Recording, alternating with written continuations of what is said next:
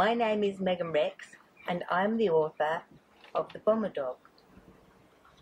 I write children's books that inspire children to read and encourage them to love animals.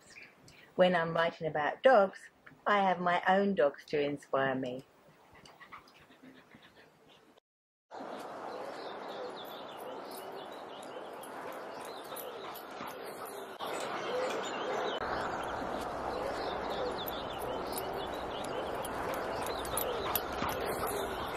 This river, parts of it are safe and parts of it are dangerous, and that's why I wanted to use it as my inspiration for the river in The Bomber Dog.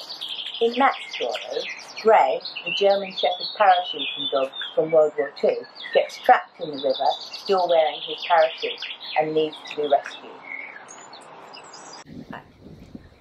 I'm fascinated by history and what we can learn from it. I love doing the research for my books.